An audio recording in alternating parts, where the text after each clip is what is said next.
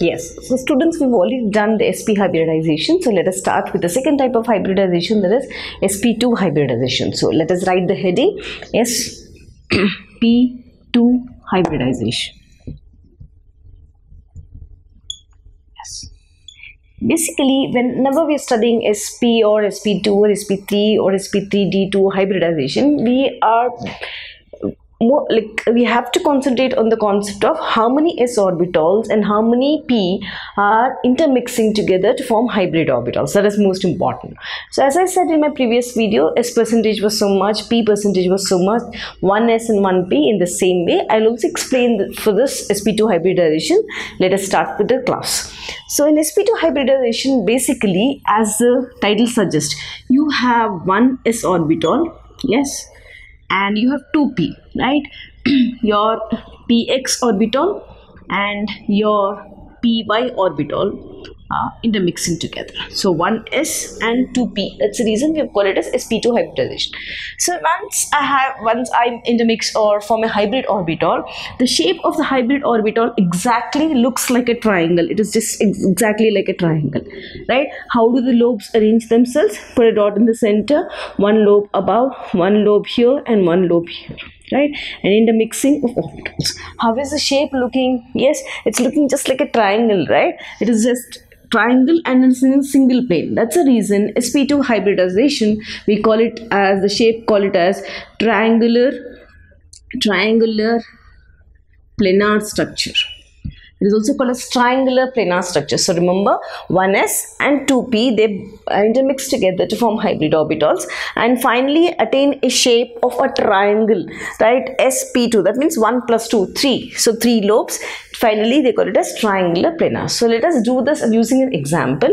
I'll take an example and let us draw the structures based on this. Fine. So whenever you're drawing sp2 hybridization, remember, careful, you have to go step by step. First, your teacher would giving you an example. You have to go to the ground state, excited state, the intermix with the orbitals, see how many are again forming pi bonds. Finally, I draw the orbital structure. Finally, write this character, p character, and write the shape of the molecule. So let us start. Let me pick up 2 examples for sp2. First basic example, BF3, and one more example is ethylene structure, CH2, double bond CH2. I'm going to pick up both the examples. Right, now this is boron trifluoride. So as soon as the molecule is given to you, so ma'am, how should I know whether it is sp2, sp or sp3? Yesterday I gave you a clue. Let us see that again. Whenever a molecule is given to you, write the structure. You have already studied the basic Lewis dot structure, isn't it? Yes. So if I draw the Lewis dot structure for this, how does this look? B, F, F and F, just join. Boron and this one, 1 and 2, correct? Now 3 and 4, right? 5 and 6, done. Now fluorine, 1, 2, 3, 4, 5, 6, 7, 8. Lewis dot is complete. For this, 1, 2, 3, 4, 5, 6, 7, 8. This is also complete. For this, 1, 2, 3, 4, 5, 6, 7, 8. Fine.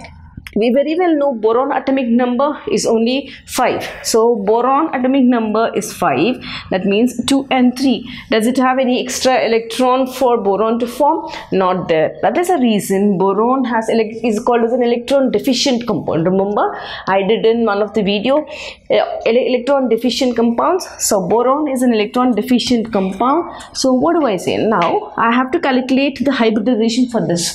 I told to calculate hybridization, just add sigma bond pairs plus lone pairs. That is what I told yesterday in the previous video. Sigma bond pairs plus lone pairs. So if I join this, if I come back to this, how many sigma bond pairs are there around boron? Now boron is a central atom. How many bond pairs do we have? 1, 2, 3. Correct, 3 bond pairs. Do we have any lone pairs? I said it is an odd electron compound. So odd electron, I'll write it here, odd electron. So do we have any lone pairs on this? We don't have any lone pairs. So lone pairs are 0. So 3 means, what do you say? 3 means sp2. 2 plus 1, 3. That is how I said it is sp2 hybridization. Remember that. Fine. So note this and we'll start with the hybridization or intermixing of orbitals. Fine. So now what are we going to do? I'm going to take boron trifluoride. So BF3, our teacher has given us BF3. So I'll take, this is a central atom. This is your, to which it is going to intermix. So pick up the central atom. Write the atomic number 5. So it becomes 5 and 3. That means 1s2, 2s2, 2p. So 2 plus 1, 4. So boron ground state, if I write, it is 1s2 is already filled, stable. So pick up this 2s2, then 2p, write this 2p1. Fine. Now boron in the excited state. Now why should it go to the excited state? Because you should have 3 fluorines should intermix with them. That means you should have 3 vacant orbitals for fluorine to come and form a bond with boron. So this in the excited state, 1 electron from here will get excited to this. So you get half, then your 2p will be half and half. This is 2s and this is 2p. So now what happened? How many orbitals do we have? S and P2, right?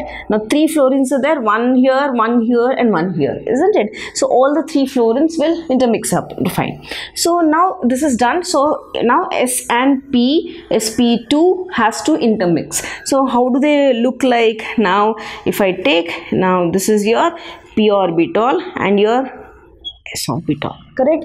Yes. Now this is intermixing, but still I am not done. But now what should I do? I have to pick up the f orbital and I have to intermix with this, correct? Yes. Now let me write the state for fluorine and see what's going to happen. Yes. Now when I pick up for fluorine, so let me write this later and I'll use the board. So fluorine atomic number is 9, 1s2, 2s2, 2p, if I write 6, 7, 8, 9, 10. So this is 2p5. So let's fill the ground state 2 and your 5, correct? 1, 2, 3, 4 and 5. Now for one fluorine you have one vacant orbital. If I take this as 2s, if I take it as 2p, px, py and pz, for one fluorine you have one half filled, right? For 3 fluorines you have 3, right? So these 3 will come and join here, right? One fluorine is 1. So 3 fluorines you have one vacant space here, one vacant space, one vacant space. So you are going to draw those vacant spaces and you are going to show the structure. As I said, what did I say? It is BF3. How is the structure? I said it is in one plane. 1s and 2p will mingle in one plane, isn't it? So how do the structure look when they intermingle? This is 1. This is your this orbital. This is your, right? Now your lobes intermixing exactly. Now if I draw, this is a triangle, right? Exactly, if I draw a triangle. Now still I'm not done. Yes. So now what happened? Now these s orbital and p2 orbital have intermixed and formed triangular structure. So let me be clear without a mistake. So 1, correct, 2 and 3 lobes. Yes, this intermixing. Fine. Now I have F, right? This and this is mixed up and form a triangular planar structure. Now this F, how many F's we have? 3. Which orbital of F is there? PZ. So take the PZ orbital, intermix with this PZ here. You have PZ here and you have PZ orbital here, right? So now here what is the bond? Here this is Sp2 hybridized bond, correct? Now here what is the bond? This is Sp2P. Yeah, here also what is Sp2P sigma bond, correct? Yes, Sp2P sigma bond. Here what is the bond? It is Sp2S sigma bond. Here what is the bond? Here also it is the same, Sp2S, Sp2P, no? Not S, it is Sp2P. How? Sp2 of these two, P of this, Sp2P sigma bond. So these are the bond. This is how you're going to draw structure for BF3. If I basically see, isn't it looking like a triangle? So that's the reason we call it as triangular planar. So once again, so first as soon as the element is given to you, write the ground state. Right, first write the configuration, then go to the ground state, then go to the excited state. Now one electron got excited, so Sp2 hybridization. So they intermix together. So once they intermix, I very well know Sp2 hybridization, they are going to intermix and form triangular planar structures. So triangular planar structure.